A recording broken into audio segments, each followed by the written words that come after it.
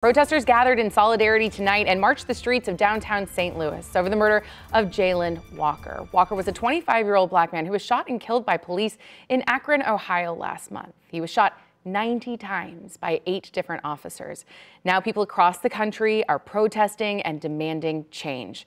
5 on your sides. Mercedes McKay was at the protest tonight in St. Louis and joins us with that group's main message. Mercedes. Sarah, the organizer told me their main message of tonight was to wake people up to what's going on in our country right now. He emphasized that it's not all about making their voices heard, but reminding people that they have the power to make a change.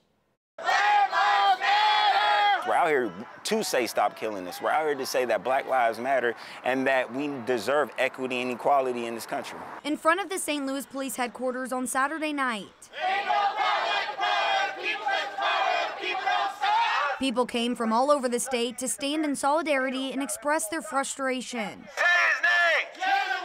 over what happened more than 500 miles away in Akron, Ohio, less than 2 weeks ago to 25-year-old Jayland Walker. Another black American male has been slain by the police.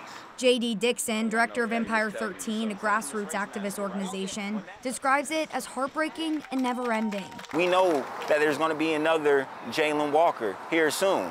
And that's why we're out here. We're out here because we have to affect that policy reform because we know it's going to happen again. The group marched from police headquarters to the Enterprise Center, say his name, Jayland Walker, making their voices heard from Olive Street to Clark Avenue. Out of the cars and into the streets! Out of the cars and into the streets! But Dixon emphasized the work doesn't stop when their feet do. If all we're doing is marching and not affecting those policies, then when we're done marching, those policies are still in place and there's going to be another police killing. Activists voice the only way to really bring change is to affect laws and policies, but they can do it on their own. And what I want people to see is really open their hearts up and open their minds up to see that it's going to take all of us. It's going to take all of us to come together and really bring change and be the change.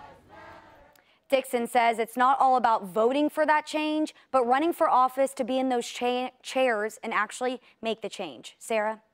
Thanks, Mercedes. Meanwhile,